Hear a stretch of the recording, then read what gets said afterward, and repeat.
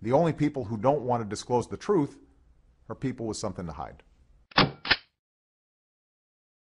Thank you for listening to this show recorded on June 6, 2011 as an interview between Terry Lakin, Marco Cellino, and Dr. Jerome Corsi.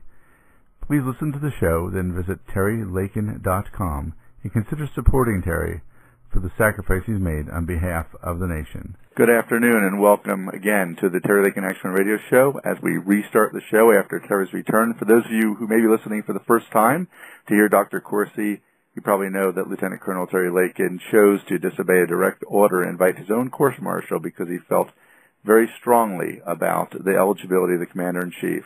As a result, he went to prison for 5 months, and he's recently been released. And so we're very pleased now for the first time on the Terry Lakin Action and Fun Radio Show to have Terry Lakin himself. Good afternoon, Terry. Well, good afternoon, Marco.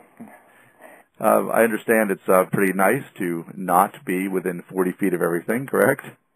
It is. I'm just enjoying the freedom now. It's everything is brighter on the other side of the chain link fence. And you've been very, very busy. As we know, I guess a cartoon came out today outlining the huge number of tasks you have to do just to get a medical license. How's that going? Well, it's completed now, just awaiting the mail system and, review, which will take several weeks to several months. But, yeah, that was quite the ordeal. It took me quite a bit longer to get in touch with everybody associated with my past schools and all my transcripts and test scores and all the training programs that I'd been in to, send in their direct validation of my schooling and training. And there were a couple of critical documents that you had to turn in that were notarized. What was the most significant one relative to our discussion?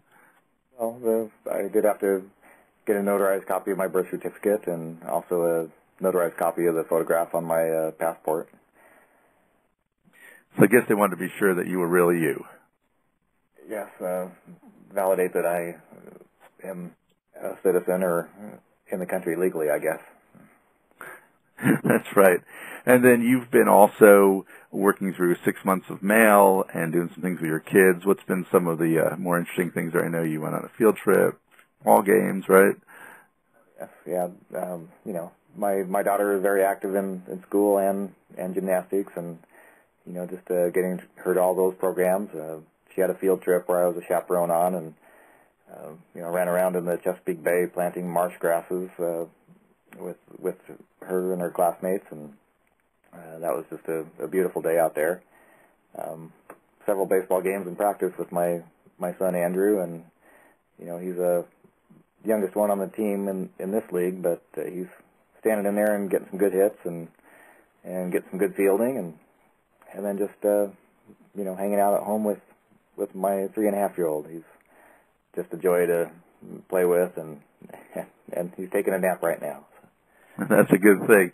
So, Terry, you've also had time to reflect on the literally thousands and thousands of letters that you received and supporters. So what are a couple of thoughts on that? Just I wish I could respond to all of them and thank them. A lot of them, all of them were just very touching and, great provider of strength to me during, especially the first month or two of incarceration, which was, a big letdown, a big change from, being somebody that's usually in leadership positions or supervisory positions, and all of a sudden you're a name and a number, being ordered around by a private. It's a big change, but those letters were very, very inspirational and very helped me out a lot. And of course, among the thousands of your letters, there's also a handful of people who have been ardent supporters of your action. One of them is Dr. Jerome Corsi, who's with us this afternoon. Welcome, Dr. Corsi. Great to be with you. Thank you very much, Marco. Very good to have you with us. And any thoughts for Terry before we get into your interview? I know you feel strongly about his actions. Well, I think it's actually the first time Terry and I have actually talked, isn't it, Terry? Well, yes, I believe we were on maybe the G. Gordon Liddy show. Once on G. Gordon Liddy show, we very quickly, but it was hardly a chance to really spend any time together. Exactly. I've got to say I tremendously admire what you've done. And I think you're clearly an American hero to millions of people, myself included, and I just want to commend you and tell you how sorry I am that you had to go through what you went through, the incarceration, separation from your family, and my prayers are with you, and I think we'll do everything I can to support you. WorldNet Daily is 100% behind you, and we hope we've adequately promoted your foundation, your fundraising, your efforts, and we want to continue to do so. Well, thank you. I know you've been very busy on this issue, too, to say the least. Well, I've been very busy on the issue, but I haven't had to pay the price you've paid. So, you know, that I think what's so terribly, you know, shocking to me is that this document, this long-form birth certificate, which I'm confident is a forgery, and we will prove it's a forgery, you know, that Barack Obama would release it to attempt to prevent my book from being published to save himself. But, you know, if the document existed, and I quite frankly doubt that it did, I don't think it was forged until relatively recently, but the document existed. It's shocking that Barack Obama would not have released that document to prevent you from having to go to prison, which shows how little Barack Obama cares about anybody but himself. Yes, and that's, of course, what we want to get to. So, Terry, we're going to let you take a break. We're going to bring you back at the end to talk about a very exciting announcement about your story, right? So we'll move on with Dr. Corsi. Terry, we'll get back with you, I guess, just about 3:55 or so. So, Terry, if there's anything you need reported in WorldNet Daily, you can contact me or Joseph Farrow. We always are open to you. Okay. Thank you, sir. Thank you very much. So, Dr. Corsi, as everybody knows, I hardly need to do an introduction. You've been all over the news, and you've written this book, Where's the Birth Certificate? And for us, one of the, in and surrounding the release of the long form, the Democratic Governors Association published a letter that said, quote, it's a new low, no matter how many times it's disproven, Republicans still embrace the dangerous conspiracy theory that President Obama wasn't born in this country and is not eligible to hold office. And our response was, it hasn't been proven, has it? And, of course, that's what your whole story is about, right? Well, that's right. I mean, the White House desperately wants this story to go away because the White House knows that if Americans read my book and understand that Obama is not eligible to be president, the Obama administration had to try to prevent this book from being published because it can't survive, ultimately. The administration cannot survive understanding the lies that Obama has told about his nativity story, about his past, about how many documents he has withheld from the American public. So the American public really don't know very much about who and he's largely an undocumented president that is hiding behind a compliant and loving media that's acting more like a political media, unwilling to do his job as the fourth estate. So Obama's been able to game the system, and in gaming the system, they're trying to do it again by suggesting anyone who would dare, argue for the need for forensic testing of the original birth certificate, still held in the vault at the Department of Health in Hawaii. Well, that's what any court would examine. That's what any court would demand. The best evidence of that document is not the electronic version the White House released on its website or the Xerox that the White House distributed to the press in the room. It's the document itself, and that document remains hidden from view, not subject to forensic testing, and the cover-up goes on. And, the interesting contrast, as anyone who's watching the news, I guess apparently there were indictments against John Edwards yesterday for his certainly admittedly irresponsible behavior. 2 years, they said they investigated every corner of his life and his campaign for what is clearly irresponsible behavior. And then you look at the preponderance of evidence outlined in your book, which we'll get to in the next segment, and wonder, why isn't anyone stepping up to the plate on this? So why isn't anyone stepping up to the plate? And also, Marco, look, the mainstream media didn't do its job on John Edwards either. The mainstream media was equally in love with every Democratic candidate, it seems. Certainly, Edwards got a pass from the mainstream media. It was National Enquirer that exposed John Edwards.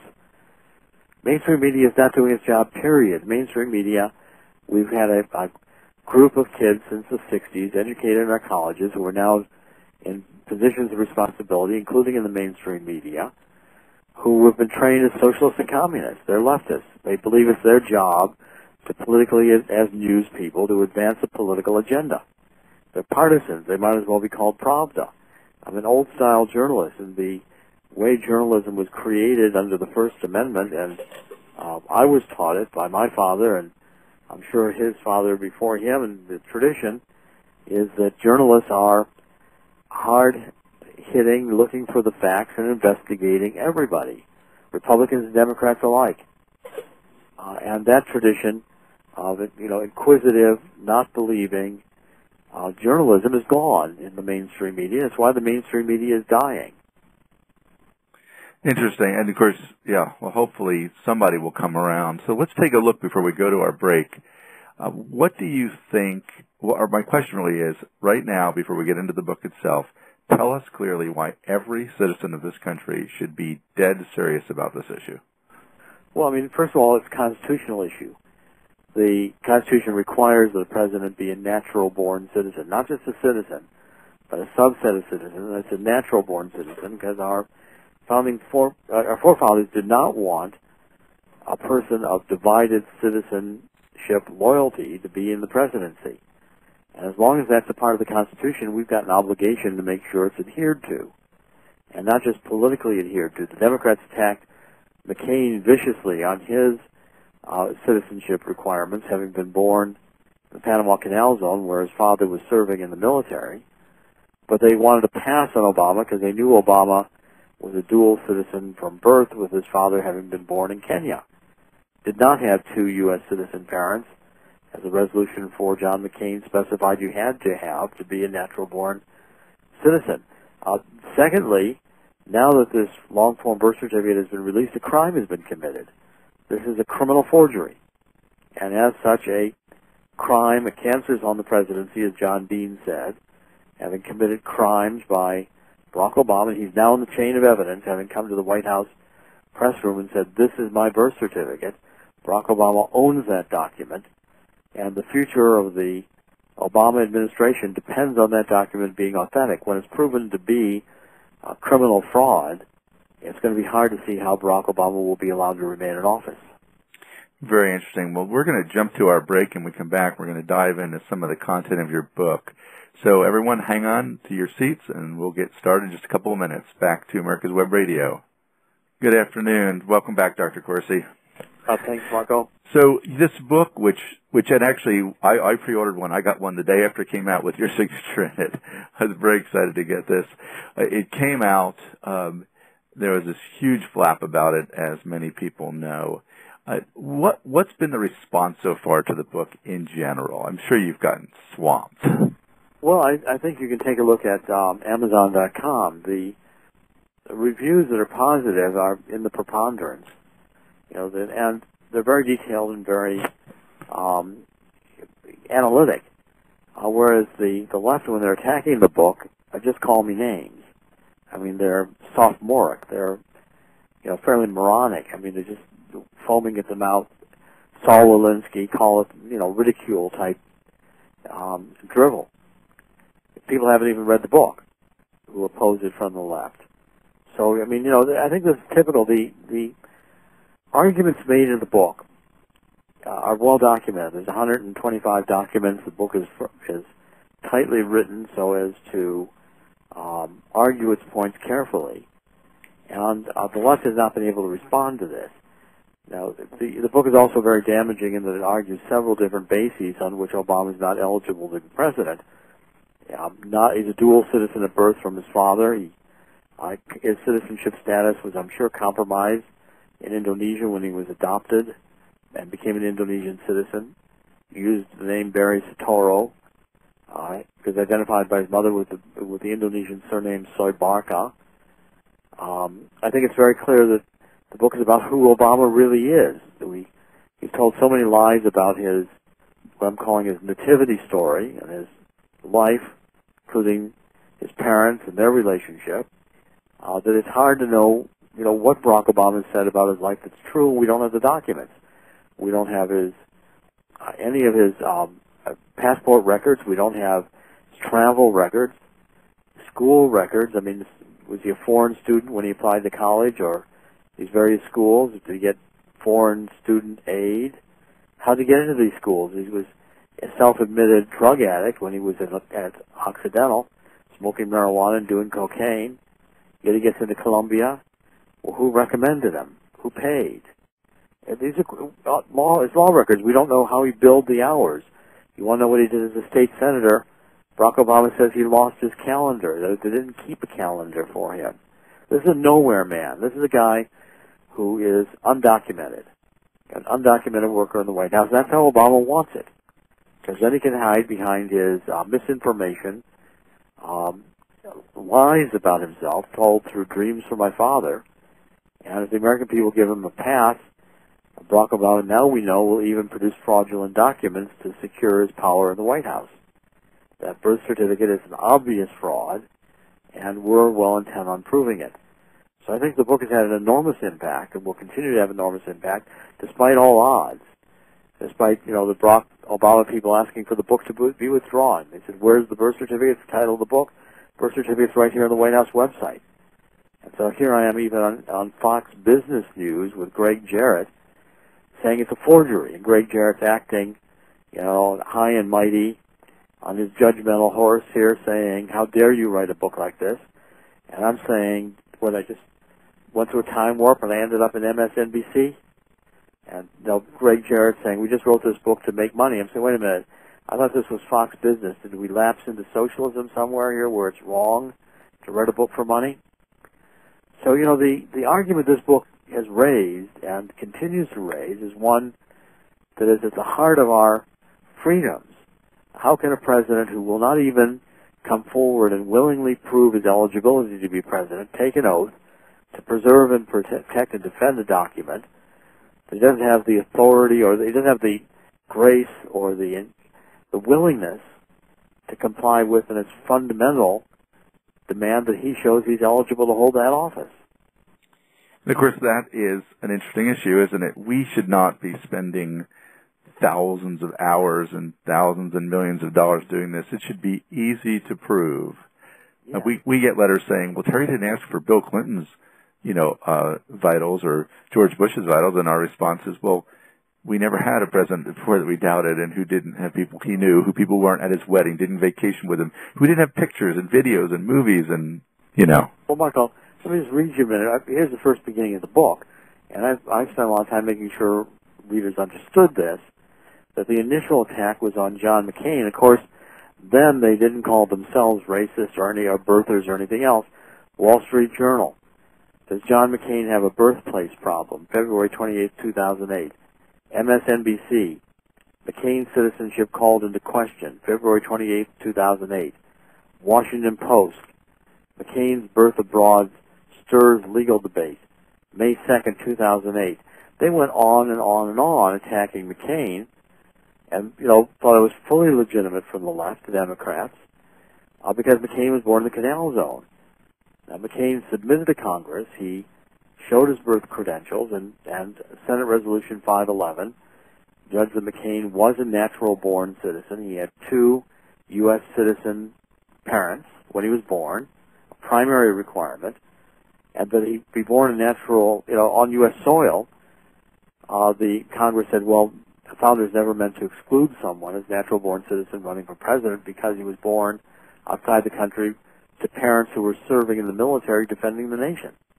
Now, Barack Obama refused to submit his birth credentials to Congress because Barack Obama co-sponsored that resolution. A typically dishonest act from Obama, but refused to submit his own birth credentials because Obama knew that he did not have 2 U.S. citizen parents when he was born. His father was born in Kenya, was a Kenyan citizen throughout his life. Obama was a dual citizen of the Commonwealth of Great Britain through his father. Kenya was a Commonwealth country, and dual citizens are by definition not natural-born citizens. The last thing our founders wanted was somebody who had citizenship allegiance to Great Britain to end up as president. Yeah, I would guess not, particularly how our country emerged. Having fought a revolutionary war against Great Britain, the founders did not want a backdoor to head of state to someone who at one time was a British citizen in any capacity, became an American citizen, and then became president. That was clearly something they wanted to prevent. So this book got a huge amount of press, and then of course, as we know, and you led off this segment by talking about the fact that they said, oh, the birth certificate's right here on the site. What do you think about the timing of that? I mean, it was interesting for us on Terry Lakin's side that thing just appeared almost like, oh, my dog found it under the bed. It was like so casual after being told for months that there was no other documentation, right? And they even had the state of Hawaii twisting Hawaiian law and say that Obama couldn't have one of these long-form birth certificates if he wanted it. Look, we had been tipped off in February that one of my top intelligence sources in Hawaii, I spent a lot of time in Hawaii, called and said that a mole that we've had inside the Department of Health reported that the document was now forged and it was in the logbook. It had been seen, and it included Kapiolani Hospital. The person who looked at it was too scared to take a picture of it and didn't remember the doctor's name. I wrote up an article for February 24th for WorldNet Daily. Joseph Farah didn't want to publish it because I didn't have two sources, but I fully memorialized that I've been told a forged document now existed. I did not want to change the name of the book. Sure, we'd suffer a marketing setback in terms of public relations when the White House could say, ha, ha, ha, it's still here. Bill Mayer could make a joke of it on TV. But who cares? I mean, I achieved what I wanted to achieve. I thought if we could only keep the title this way, tempt the White House to think they could kill the book, we might actually get the White House to commit a crime, namely to release that long-form birth certificate. And I said it's worth the marketing setback to get the White House to commit a crime.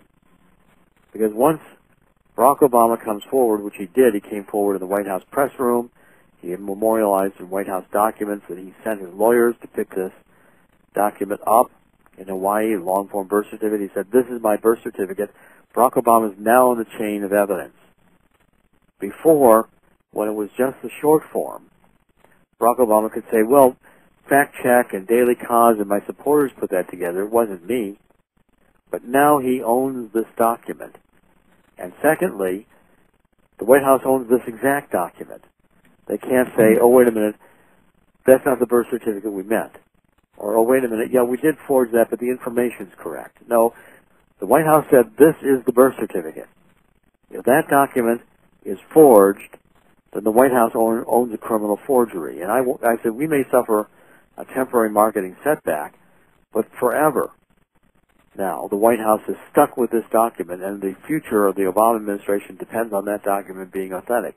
The moment we prove to the American people it's a fake, the Obama presidency falls. And of course, there is one. That's exactly where I wanted them. And there's one huge anomaly here, which is that no one's actually seen the birth certificate, correct? Right. It's still under lock and key in Hawaii, and as I say, a court would demand best evidence, and the best evidence is the document itself. And a court would demand that Hawaii produce that document and submit it to forensic testing.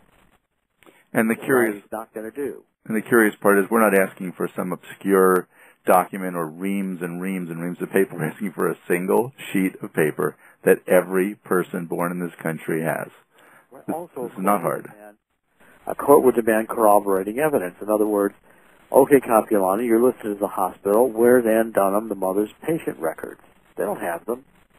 I've known since 2008 there are quarterly meetings in Hawaii of the hospital administrators. They've been looking for Obama's birth documents since 2008, and nobody can find them. They don't exist. And it's the same with Dr. Sinclair. Dr. Sinclair is, if he's the attending physician, where are his records?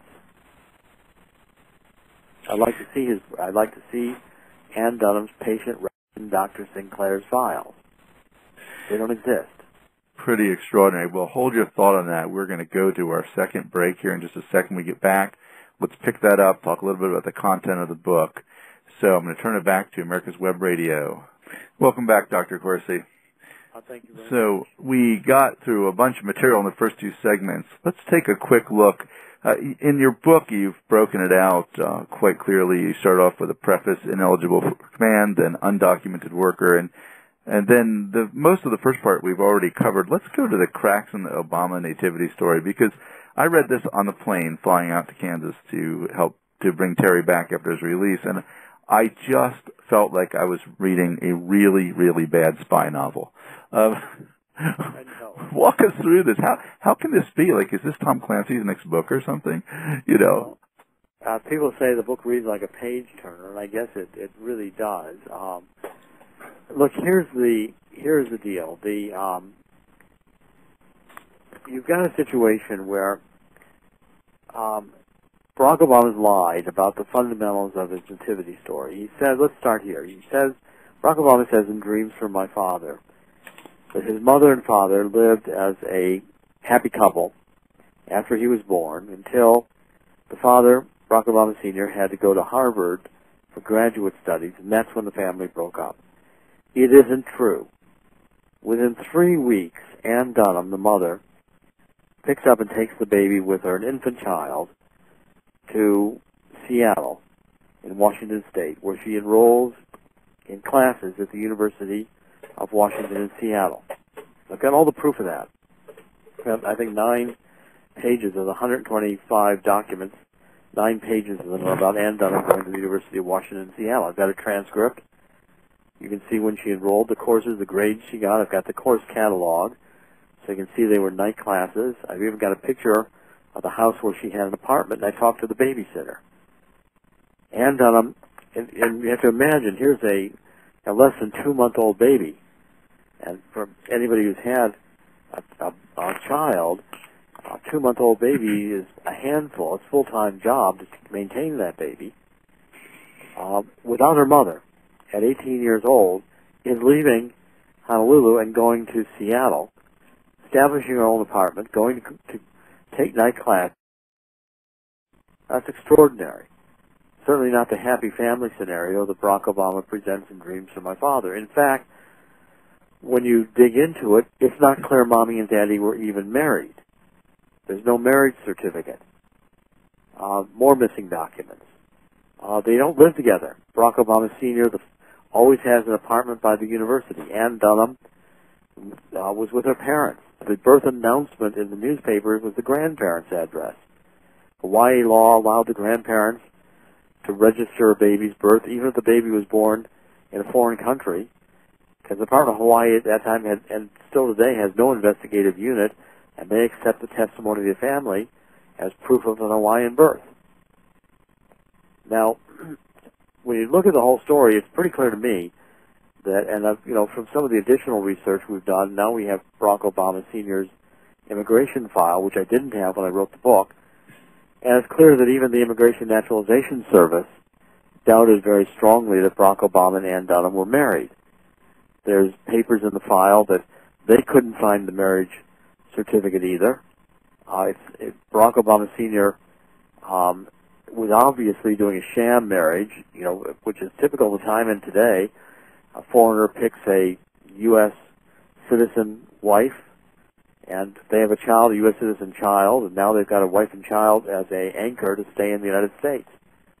Well, the Immigration Naturalization Service had one very scathing call that was made into the file from one of the agents who determined that Barack Obama was still in this bachelor apartment living like a playboy, a lot of girlfriends, not indicating he was married to anybody. And I've got articles from the newspaper. Barack Obama Sr. was interviewed throughout this time. He was well known, the first African to attend the University of Hawaii. He never mentions that he has a Hawaiian wife and a son. I mean, any reporter, this would be the story. A student comes from Africa first to attend the university, finds local girl, gets married, and has baby. Well, that story is nowhere to be found because they weren't, and even Governor Abercrombie comes around and says, well, he visited the family and the child when they were there. Nonsense, a lie. They weren't a family together. And in fact, I think, I've also released now the documents that the government of Kenya has concluded they believed that Obama was born there. They believed Grandma Sarah when she said she was present at Obama's birth in Mombasa. And the government of Kenya told the Bush administration on government stationery, they wrote a letter to Ambassador Rannenberger in Nairobi, and they said Obama's birth records, which they believed were there, were criminally destroyed. Had a pattern of about 40 birth certificates around them were altered in order to hide the fact that Obama's birth certificate had been removed. That's what the government of Kenya believes. It's pretty startling. Who would have done that? Someone in the Kenyan government? Well, certainly when Obama was over in 2006 on a state visit, he spent a lot of time with Raila Odinga, and as I pointed out, even helped fund Odinga's campaign, which probably was illegal. But I'm sure there was plenty of opportunity to arrange for altering of the birth records at that time.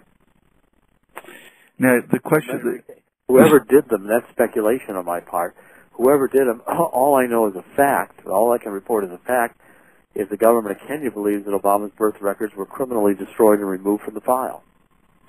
Yes, and then you have the strange case of the Obama mama. So give us a little background on that, because that comes up all the time, but I don't think people really understand what it is.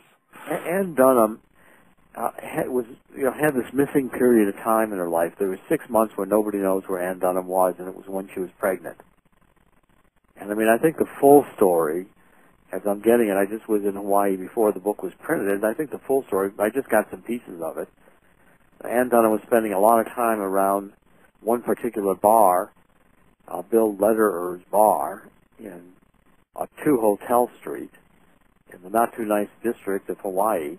Bill Lederer was, by the way, the guy who wrote The Ugly American, wrote a couple of very famous books in the 50s, and he had a bar in Hawaii. The story is that she got pregnant, and that she wanted Obama Sr. to be the father. I'm pretty sure she did. And my guess is, I've got an article, is that Ann Dunham probably on her own went to Hawaii. It went from Hawaii to Kenya to try to convince the family that she should be, I think Ann Dunham had in her mind this Eva Peron complex. She was going to be the Eva Peron of Kenya. Going to be married to the guy who was going to be educated and go back and run the country, and they were going to save it with their great economic knowledge, and she would be the Mrs. Obama in Kenya, number 2. Well, except that Barack Obama Sr. wasn't very interested. And I think when Ann Dunham got to Nairobi, the grandmother did make sure she got her baby delivered in Mombasa. The intelligence reports I have from Kenya say the baby was delivered at the Lady Grigg wing of the Mombasa General Hospital. And she probably came back with the baby and found out Barack Obama Sr. was still not interested in her, and I think that's why she left so quickly with the baby and went to Seattle. She didn't want to be around Honolulu, which is a pretty small place, saying that this guy was the father and he didn't want to live with her. Interesting. Wow. So the key element of this is not only that Obama's lied about all this, maintained mommy and daddy lived together. He's told that story even after I put into print the documents that proved that Ann Dunham was at the University of Washington in Seattle. The story was bunk. And if he's born in Hawaii, which is what the story I just told, which I think is the truth, that Obama was born in Kenya, means that of necessity, it is a lie that Obama was born in Hawaii, and that birth certificate the White House released is a fraudulent document. Interesting. Well, when you put this all together, sometimes you feel like you're living a continuous kind of a combination of the X-Files and 24, all, crammed into one crazy event. Because in your next section, you start off with stonewalling in Hawaii, and people have actually asked us this, how could this be? How many people would it take to sustain this? So, what do you think about that? This is the question that comes up all the time. Oh, come on, this couldn't continue. This can't possibly be true. But it is. In Hawaii, there's a strong motivation to want this Obama to be president. First of all, Hawaii is about as leftist a state as we have. Obama, they'd like to have someone from Hawaii be president. So there's a tremendous reluctance on the part of the Hawaii Department of Health. And Hawaii, let's face it, has been lax on their birth certificate processes from when Hawaii was a territory. I show in the book on page 35, Hawaii gave the Chinese nationalist Sun Yat-sen a certificate. Sun Yat-sen was obviously born in China. He was a very famous figure through World War II in China. But page 36, I got this out of the Smithsonian. I mean, this is all out of the Library of Congress and fully documented. Hawaii let some people give affidavits in 1904 that Sun Yat-sen, that they were there when Sun Yat-sen was born. That was good enough. They gave Sun Yat-sen a birth certificate. Hawaii would give anybody a birth certificate if the family walked in and said, here's my electric bills, we live here, and this child is born to the family. Didn't even have to have the mother come in, or the child come in, or the father come in. Grandparents could come in. That would have been enough to create a Hawaiian birth, even if the child had been born in Kenya. I'm not even sure August 4th is the birth date. That may be the date when Mommy was coming back from Kenya, and they decided we better get in and register this baby as a U.S. citizen because he's going to be here pretty soon. They didn't register him as a U.S. citizen because they thought he was going to be president. There's intrinsic advantages to being a U.S. citizen. Like this baby is qualified to go to public school. This baby can get a driver's license when he's old enough, can get a Social Security card, can get a passport. And by the way, if the baby's a U.S. citizen, we don't have to go register the baby with the Immigration Naturalization Service and worry about, the privileges, the visa privileges for the child to remain in Hawaii. So clearly the family wanted this baby registered as a U.S. citizen, a Hawaii resident. And the Hawaii Department of Health has been covering up ever since because they don't want to have to admit to the world how sloppy their procedures are to register birth. And the question, though, is we have a lot of smart people in government, and I think the Brain Reboot guys did a cartoon a couple weeks, but that Apple iPad thing came out. Like in less than 5 days, they were clamoring for congressional hearings over privacy because of the iPhone location. And we did a little cartoon they put out that they said, timeline to court-martial, 5 days. Timeline to eligibility of research, 2.5 years, nothing, right? Well, see, look, there's a lot of people in Hawaii who know the truth. I've talked to many people in Hawaii who know the truth. I've talked to people who knew the Dunham, Ann Dunham and her family when this was going on. Talked to people who knew Bill Lederer's bar and were there with Ann Dunham. Talked to police who know all about it. Nothing went on in Hotel Street in Hawaii that the police didn't know fully about. Nothing went on in that island that there wasn't somebody who observed. Now, the people don't want us to come out and talk the truth about it or come out and speak about it. I mean, it's like, Barack Obama. I've talked to people who said Barack Obama, when he went to Punahou, was a total pothead, just like he says. And he wasn't called Obama from the basketball team because he took long shots. Called Obama for the basketball team because he always bombed. You never knew what he was going to do. My point is, there are people who know, and there's people in Washington who know, there's people in the administration who know that this is a forged document. And sooner or later, those people will turn on Obama. And this story will not stay hidden forever. And that's what we want to touch on right when we come back. So let's go back to America's Web Radio for our last break, and come back with Dr. Corsi and close out with Dr. Corsi and Terry. So stay tuned. So, Dr. Corsi, at the end of the last segment, you were saying, there's lots of people who know the truth about all of these issues, and it's not just the birth certificate, it's all the facts. And so we get down to the really big question is, why is it taking so long for people to act? Who should be acting? And what would happen if this actually, or when it does actually come to a head here, and actually we have to make a decision about what to do? Well, this thing is moving, the whole investigation about Barack Obama and the whole issue is the birth certificate's moving much faster than people know. I mean, you could say, well, it's not on the mainstream media, it's not being discussed, so it's dead. Well, that's hardly the case. I remind people, Watergate burglary took place in 1972, I think in June. After that, Nixon won a landslide victory against McGovern. He won every state in the presidential election except for Massachusetts. It wasn't until August 1974 that Nixon resigned. It takes some time, and there's periods where what's going on is going on below the surface. but millions of people are catching on. The articles that we're writing in WorldNet Daily, there's one today with Doug Voigt, who's a scanner expert who's produced excellent forensic evidence, filed a criminal complaint with the FBI. He needs to be removed from office for producing a forgery. Clearly the FBI is going to be very reluctant, especially with Eric Holder, to do an investigation. But as the groundswell builds, as the evidence builds, we've got additional evidence that will be coming out in WorldNet Daily. There is compelling evidence that this document is a forgery. And the forensic evidence that Doug Voigt has produced is just the beginning. All people have to do is take a look at that number 10641 in the upper right-hand corner of the document, magnify that to about 500%, and clearly the last one is a different quality. It was a JPEG. The rest are bitmap. The other numbers look alike. The one looks totally different. It was cut and paste into that number. The pixels around it show whoever did that in Adobe didn't even know. They weren't very expert. They couldn't repair the pixels to make it look less like it had been dropped in. There's a cut and paste job. And when the American people realize it, and I assure you, this is known at the White House.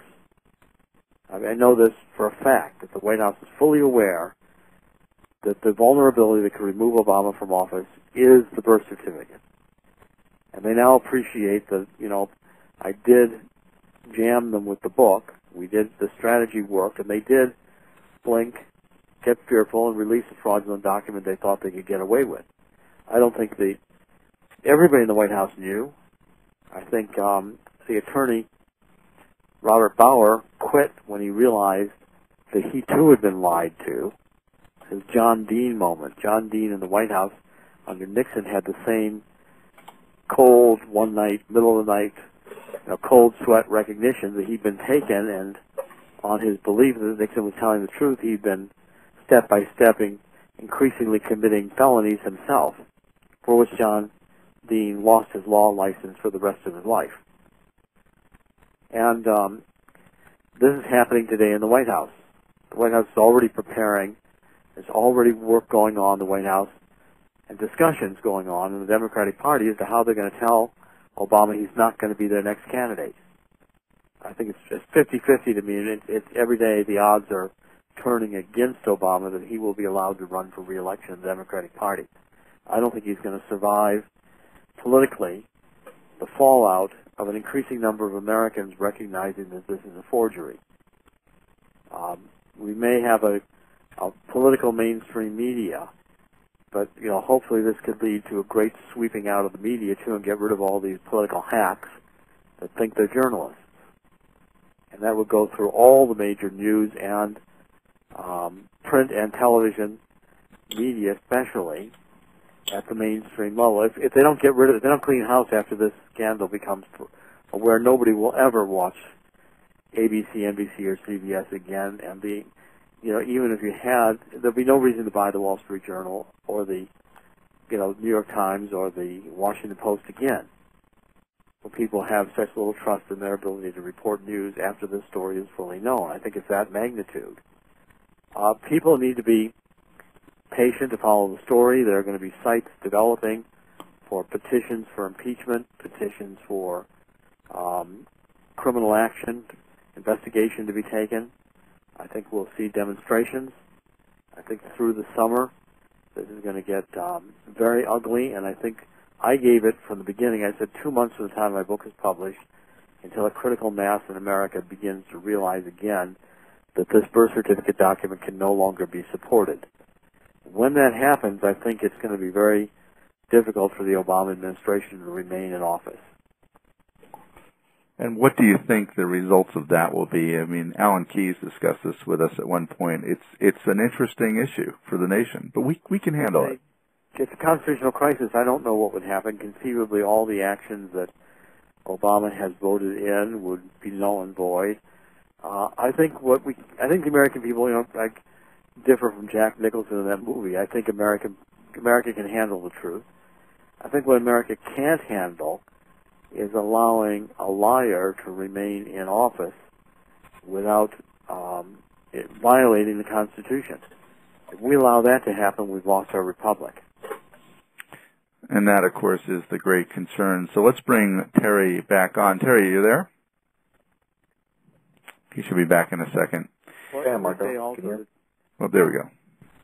I want to say also Terry to be, again, commended, because without his courage, having, putting virtually everything on the line, he would not have focused to the American people how callous Obama was, that Obama would not release this long-form birth certificate during Lieutenant Colonel Lakin's prosecution, but yet to save Obama's own hide and try to prevent a book from being published, Obama just rushed forward and mockingly released the document in the White House press room that somehow wasn't available just a few weeks later when Lieutenant Colonel Lakin was being prosecuted. And so, Terry, we have had an offer from a nationally known author who we'll name in a few weeks to write your story, correct? Oh, yes, we have. I'm very excited about it. Doing interviews and typing away as fast as I can too. It's a very exciting process. And I believe that the book is also going to include some short essays of key people who have been involved with you in the movement, correct? Yes, it will. And there's a number of people that will have some short stories done on them, and I really look forward to seeing those. I think be a great addition to the book. And we've invited some authors to write some essays on the concept of oaths and commitment and principle, which will be exciting as well. Plus, I think we're going to have the art of your case as well, correct? There's been some very funny things done to communicate your message, including the cartoon that came out today from brainreboot.com, probably the best eligibility cartoon ever. So it should be an exciting book, don't you think? I'm looking forward to it. I'm excited about it. This day and age of electronic media, listening to Dr. Corsi there, and it's distressing how some of the media can change their stories. And I was looking through his book again, looking at UPI and other websites that have a story, and then they'll change the birthplace scenario, and it's reminiscent of the 1984 book by Orwell, with changing of the stories. And Dr. Corsi, why do you think people need to hear Terry's story when it comes out in book form? Well, because Terry Lakin's a hero, and I think the story needs to be told, and not only this generation but future generations understand that Americans still value the Constitution and the liberties our founding fathers gave us, and all the men and women who have fought and died, and just go to Arlington Cemetery. Those people did not fight and die for a liar to be in the White House who will not even prove his eligibility and do a fraudulent document to stay in power. We need, for the purity and for the preservation of our republic, to make sure the Constitution is preserved and protected and defended by the people if it is not preserved and protected by the so-called president.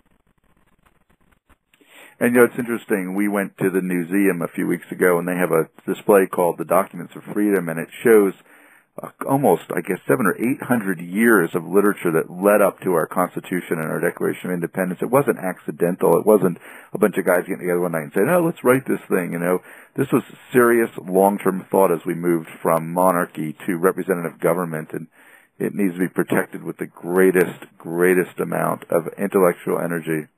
And our founding fathers believed that this was ordained by God and by natural right. In other words, that what they were putting together as a structure of government was a structure of government that was necessitated by our human nature to be, one of the only forms that would preserve the liberties and the freedoms that were inalienable, God-given, and that's what it was all about. And it was a form of limited government, limited power, with checks and balances internal to it between judicial, executive, and legislative powers. It's a very carefully crafted document, and one that we can't tinker with without grave consequences. I think these are principles that the vast majority of Americans would understand. The tragedy is that we're not teaching this enough in our schools. And we need also to root out this generation not only from the White House that doesn't care about our constitutions, but we need to root them out from the media and from the educational system. Excellent. So, Terry, any closing words for Dr. Corsi? I know you really appreciate what he's done. I do. Thank you for all your writings, and I think this book is excellent. And Terry, you're welcome. I've done nothing compared to what you've done. You've lost liberty. You've suffered personally, and I salute you. And we need to come to a close. Dr. Corsi, thank you so much for your time. I know you've done as many as 20 interviews a day, so we really appreciate your time. Terry, thanks for joining us.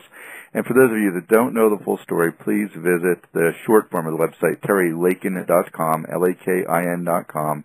Read Terry's story. He gave up his pay, his pension, his career on behalf of our Constitution, and those of you who are concerned with that, he needs your support now until he gets back on his feet. So, gentlemen, thank you very much for a great hour. Look forward to talking to you again. Thank you, Marco. Anytime. Thank you for listening to this show recorded on June 6, 2011, as an interview between Terry Lakin, Marco Civillino, and Dr. Jerome Corsi. Please listen to the show, then visit terrylakin.com and consider supporting Terry for the sacrifice he's made on behalf of the nation. The only people who don't want to disclose the truth are people with something to hide.